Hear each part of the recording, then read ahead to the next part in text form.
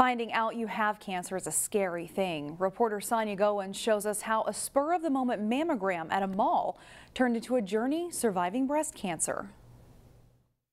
Because I modeled in the 70s, I've always been into watch what you eat, watch what you drink. Pamela Weems is a 60-something former beauty consultant with 4 adult children.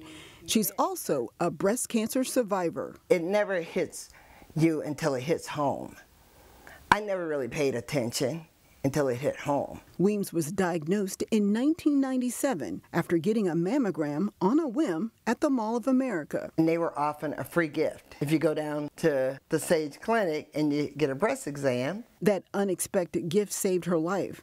The clinic called her back for an ultrasound after spotting something suspicious. It showed that I was stage 4 breast cancer. Her world temporarily fell apart. That moment was dark. The world stopped.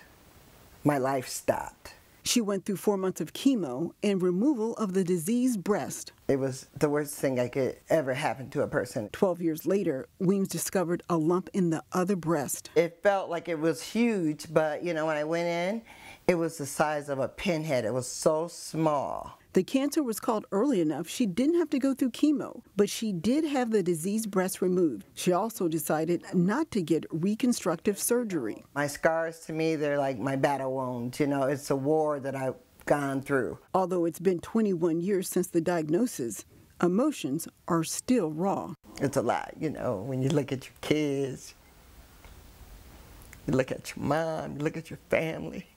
She prayed her way out of the darkness, surrounded by the love of her family. My family was there. My mother was there 24/7. She now uses her struggles to help others succeed. 10 years ago, the survivors started a group called Pink Ladies, which focuses on breast cancer awareness in the African American community. There are more Caucasian women that are diagnosed with breast cancer, but there are more of us who die from it. And I want to save our sisters. The group holds Think Pink parties with free mammograms and fundraising, celebrating life, never taking 1 minute for granted. I'm here and I'm so thankful. Sonia Goins, CCX News. 1 in 8 women in the U.S. will be diagnosed with breast cancer in her lifetime.